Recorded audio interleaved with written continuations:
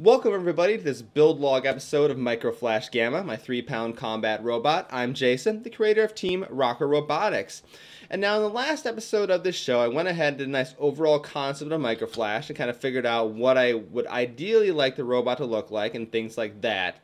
Today is the reality check episode where I go back and start doing some math. Well, I've already done some math and figure out, is this thing I sketched actually practical? Well, the short answer to that is no, and you'll see why in just a moment. But first, I want to break down the ideal mass of this robot. So a beetle weight combat robot will clock in at 1,360 grams, that's 3 pounds. For me, I want to leave 20 grams for what I call combat day weight, or combat day mass. Because that way, if I come a little bit under the ideal total on combat day, or in the event day, whenever that happens to be, I can go ahead and adjust the robot a little bit, add a few parts here and there, or make repairs necessary, and not worry too much about having to go over the mass limit of the robot. Then I got 40 grams of fudge weight. Basically, I've broken the rest of the mass down into 4 categories, and these extra 40 grams can kind of be assigned wherever I feel is necessary because, like I said, the next 4 categories, the numbers are kind of arbitrary. Electrical, that's 250 grams. That's basically batteries, ESC, wiring, all that fun stuff. Structure, this is structure and armor, 400 grams, so that's all the metal and UMHW parts that make up the body of the robot. Weapon is also 400 grams. This would be the weapon itself, the drive system of the weapon, and the weapon ESC. And the drive system, this would be obviously the drive motors, the motor mounts, the wheels, the hubs, all those kind of things. And that is 250 grams. And those 4 bottom mass categories all add up to 1,300 grams. So 1,300 plus 40 plus 20 is 1,360 total.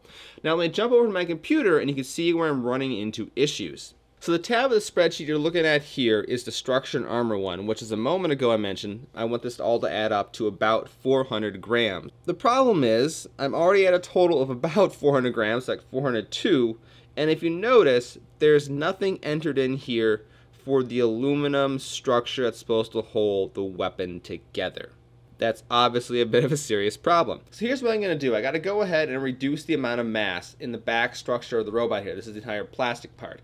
In order to do that, I got to condense things down a little bit. But in order to figure out the details, how things get condensed, I got to do some actual modeling of some of the internal components. So first things first, let's get the motors out of the old mounts and into the new ones.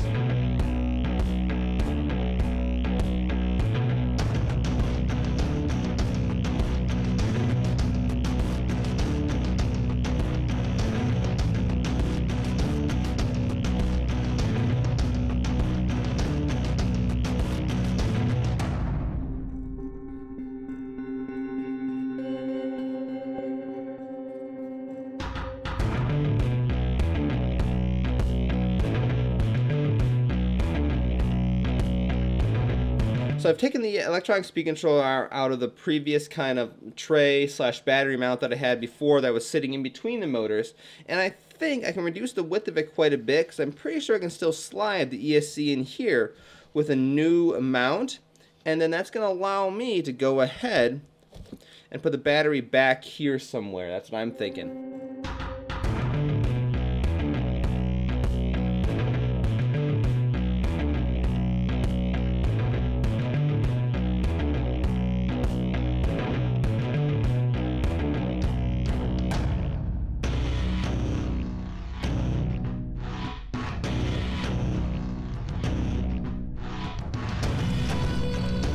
Well, there you go. That brings us to the end of this particular build log in the YouTube series of Micro Flash Gamma, my 3-pound combat robot. At this point, I've got the basic gist of what I'm trying to accomplish done, and the next step is to turn it all into a fairly detailed 3D model, which I'll do in the next episode in this series. So once again, I'm Jason, the creator of Team Rocker Robotics. To go ahead and get the latest videos, go ahead and subscribe to me here on YouTube. If you want to watch this stuff live, head over to twitch.tv/Rocker Robotics, and you can follow me there to see what notifications when I go live for these videos. So once again, thanks for watching and have a good night.